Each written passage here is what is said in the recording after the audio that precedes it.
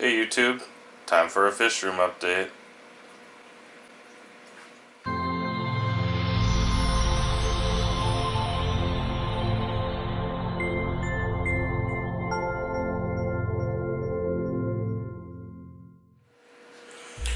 Hey YouTube, it's Brian coming at you with another fish room update. This will be the March fish room update. And what I'm showing you here is the tank in my office that is now a new home to my Giardini arowana. Had this guy for about a month, and I got him, one of my local fish stores brought him in for me from the East Coast. There was an importer or wholesaler or something out there that he gets them from. And he came in a little rough as far as the fins go, just because they keep them in a big holding tank with several of them, and they nip at each other. But the fins are healing up nicely. You can see a little bit, there's a chunk out of his dorsal and a chunk down here as well, still growing back, but otherwise he's doing well. He's about a foot long, maybe a little more, and I'm really digging him so far. He did come down with ick after a few days of having him, but with the help of Conway and the awesome meds you can get through Aquatic Support Systems, we got that cured up right away. And so yeah, this is the tank that my latest pair was most recently in. I've moved them downstairs, I'll show you them later. So right now I've got them in here with my clown loaches and the grow out dithers that I had in here for this latest before. I'll be getting those out of here at some point. There's a couple that are growing out to be pretty nice, especially this guy here. This guy's got a ton of attitude. Kind of runs the tank as far as the umbies go, but he doesn't do anything to the Giardini. But yeah, the Giardini's looking decent. Looking forward to hopefully keeping this guy for a lot of years to come and getting him a bigger tank at some point so that he can grow out nicely. But for right now, he's going to do just fine here.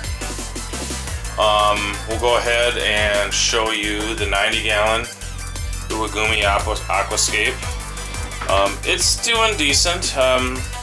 You know, some wins, some losses with this tank. The carpeting's growing along nicely, but I do have some algae growing. You can see on the rocks. It kind of looks cool though, so I'm deciding, you know, I may just kind of let it continue to do its thing. But there are some algae patches in the Monte Carlo as well. But the Monte Carlo kind of went through one nice growth spurt, and then it kind of seems like it's slowed down now, so I'm not sure what the difference is, other than I was dosing EI, and then once I started stocking this with shrimp, I cut out the EI because it's not good to have fruits like that with shrimp, from what I've read and stuff, and I don't want to risk it when I'm spending money to throw a bunch of shrimp in this tank. But you know, I've had some shrimp deaths here and there, but for the most part they're doing good. I've got a bunch of Amanos in here. A couple of them to show you right here. And actually there's a bunch of them congregated on this rock here. And then I've got kind of a mixture of different crystals, blacks and reds. Some Michelins in here as well, which you can't really tell the difference. They're just going to look like crystal blacks or crystal reds. But yeah, they're doing good for the most part. I'll take you out here and show you what's going on with the discus. A little bit of a change. The wild discus are all gone, and I've got at this point 4 new domestics. Recently picked up 3 blue diamonds and 1 brilliant blue. The brilliant blue and one of the blue diamonds are a good 5.5–6 inches, and the other 2 blue diamonds are a little bit smaller. Bought these from a local guy. They came in from Kenny's Discus about a year ago, a little 9 months ago, something like that. And he's done a good job at growing them out. They look beautiful. The 2 smaller ones I don't think I'll keep for long term, but it was kind of a package deal. I got a great deal on it, so I picked them all up.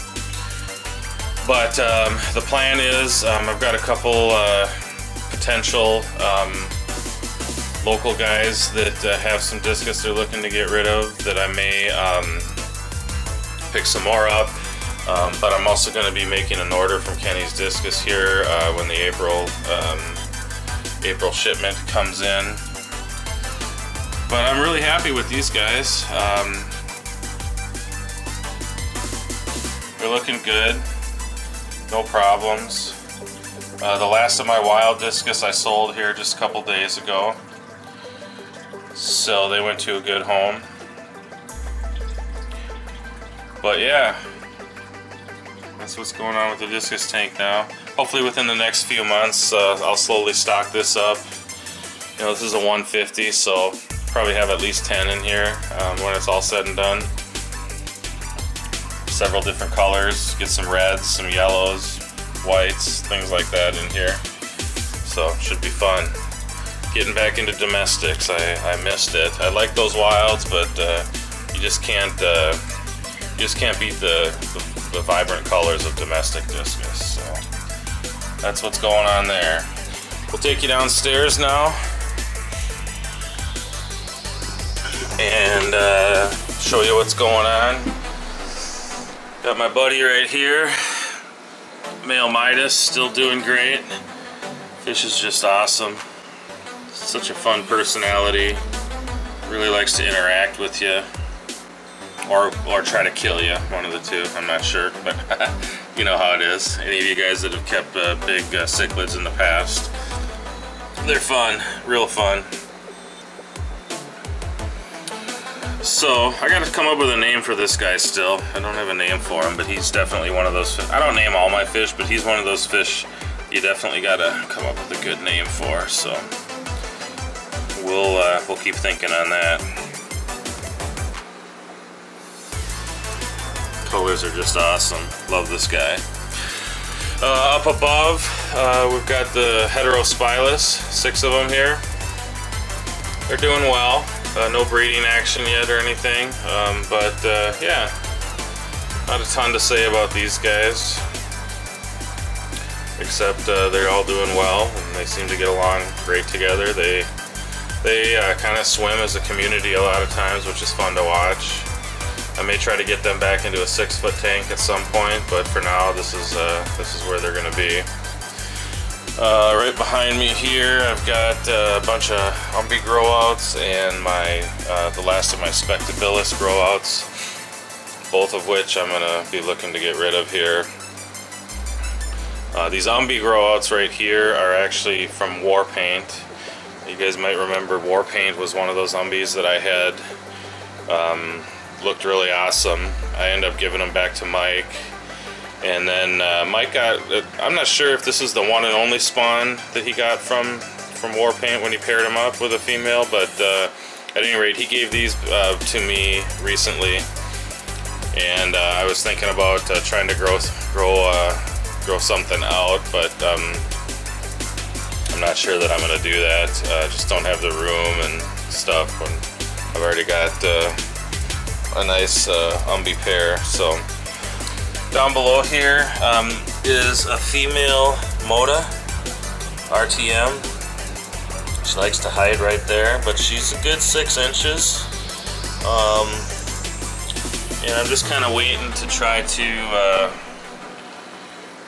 work on some pairing with the different Modas that I've got. So she's alone in that tank for now, just to basically make sure that we don't have any fighting and injuries and stuff like that.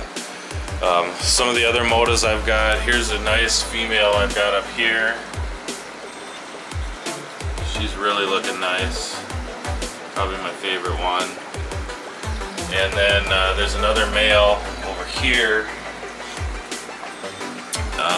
He likes to hide behind this pot. It's hard to get a good shot of him usually, but maybe I'll come back and see if we can't do that. I'll do a shrimp update separately. Down here I've got my bigger male Moda. He's hiding right now, but you can kind of see him under that driftwood. See if we can't lure him out with a little bit of food, maybe. Just threw in a piece.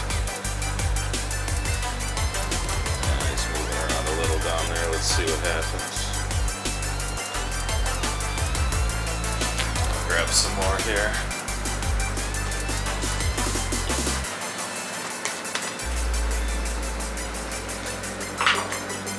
Go ahead and give them a little Southern Delight power feed. There's some Umbi growouts in there too. Like a ton of my tanks. They'll probably devour all the food before he decides to come out there, but maybe not. Here it comes.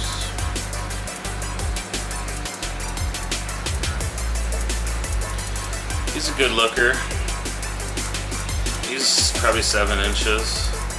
Had him for a while now.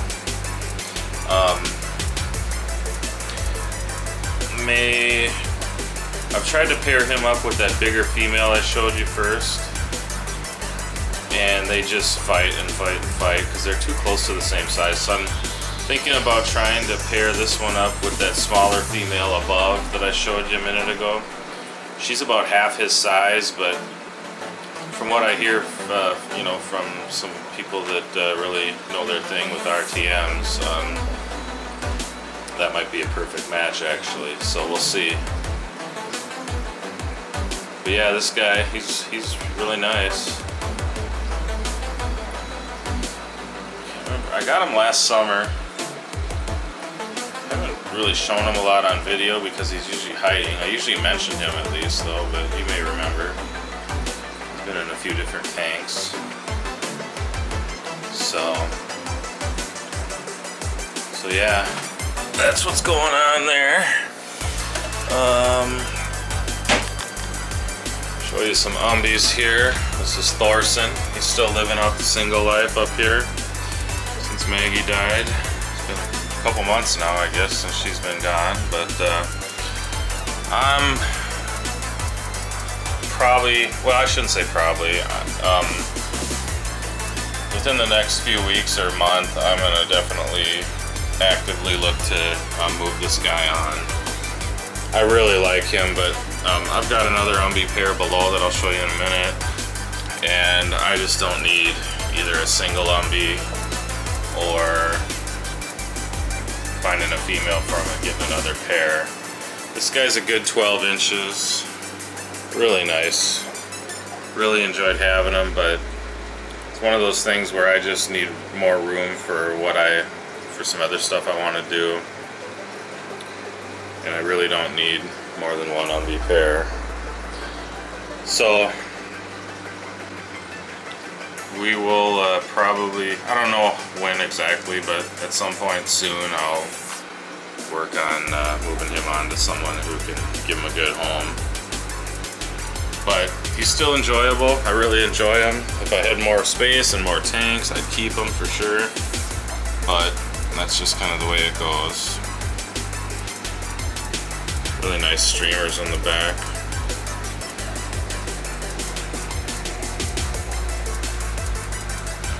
So that's him. Down below, these are the ones I'm going to be holding on to. Palin and Kama. They're getting ready to spawn. I think they've been doing a lot of lip locking lately. They really enjoy this 180 that they're in now. His tail is slowly growing back. You may remember that it was split. It's been a few months, but it's slowly growing back, making more and more progress. He's got a lot of awesome freckles here. This is an F1 Real Magdalena Umbi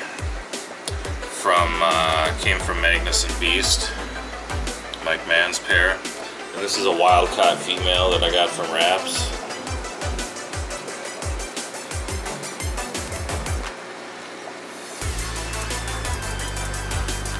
Both are really nice.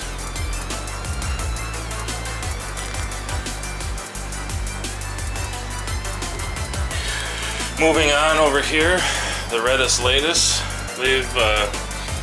I've moved them down here to make room for that Giardini upstairs. If you saw a recent video I put out, I just had a video where it was just set to music with this pair and their fry. They had a successful spawn, and Here's some fry right now. Eating some Southern Delight gel food that I made up.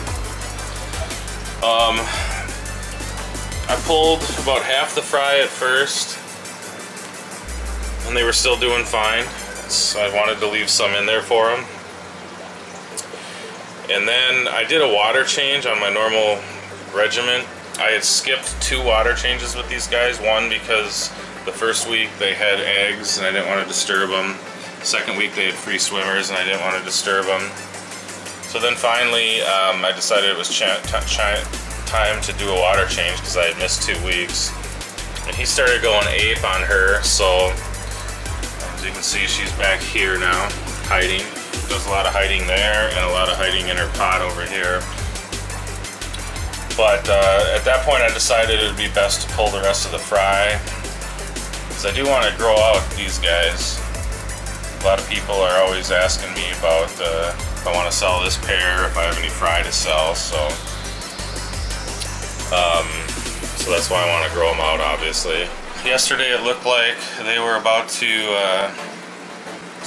getting close to spawning again. They had both colored up nicely, darkened up.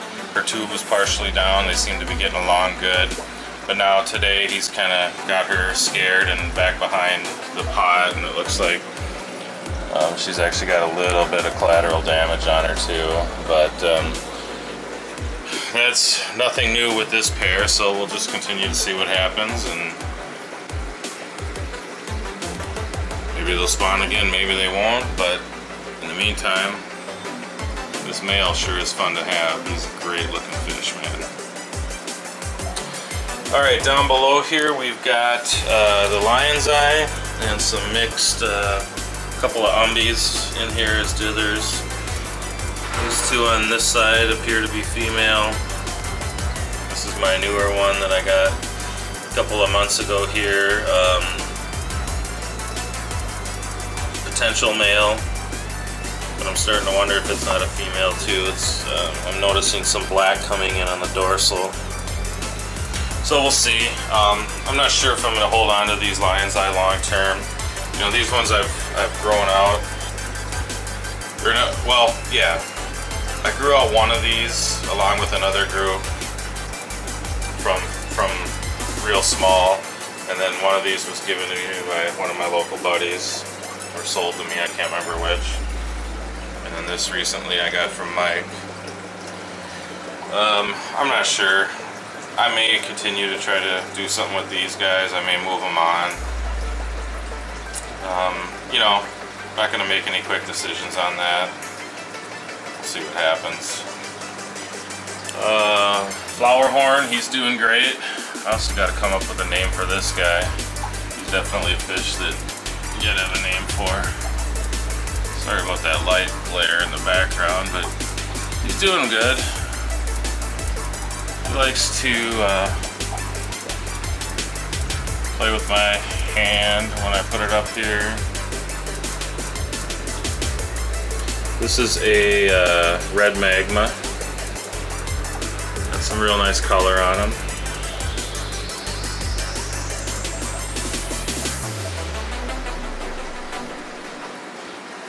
Again, some more umbies in here, just kind of as dithers, give them something to chase around. Probably end up getting these guys out of here soon. I got an umbie problem and I need to fix that. It's got a lot of them. But for the time being, they're doing no harm in the tanks that they're in, because they're always a lot smaller than the fish that are in those tanks. So, as I told you before, this latest fry that I was able to pull are in here. Still got this Trimac right here. It's about 3 inches, and looking to get rid of him. Another Moda that's kind of just on standby if I need them. And then this tank's empty. I sold off all the Midas growouts I had in there. Sequoia are down here, Sequoia, however you want to pronounce it. Haven't quite decided, but I think I'm going to probably move these guys on, because I've got some plans that I want to do for this bottom 75 and this one here. We'll see if that comes to fruition, but there's glass here, sorry about that. No spawning or anything going on here, but you can definitely see that some of them have what appears to be like breeding dress going on. So, I don't know. They used to all be one color, and now some of them definitely have darker striping and blacks in them and stuff than others. Honestly, I haven't done a ton of research on these guys since I got them. You know, they're basically a convict, so yeah, see what happens. So that is everything for right now. Ooh, this male is actually out up here.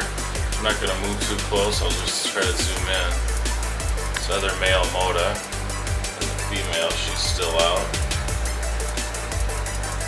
Really has nice reds on her. Ooh, look at that.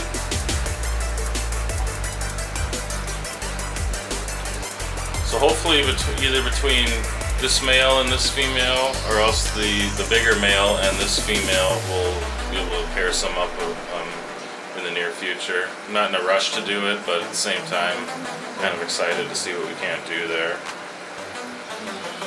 He's still out a little down here too.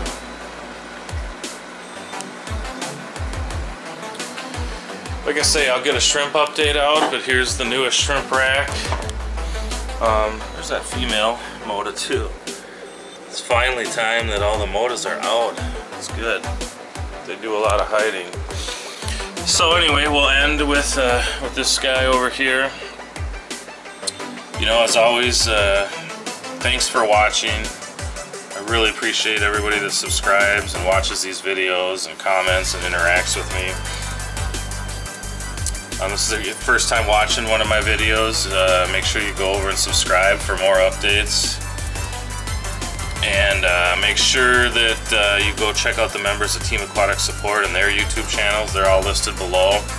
And make sure you go out onto Facebook and check out the Aquatic Support community. It's a really great group for fish keepers of all kinds.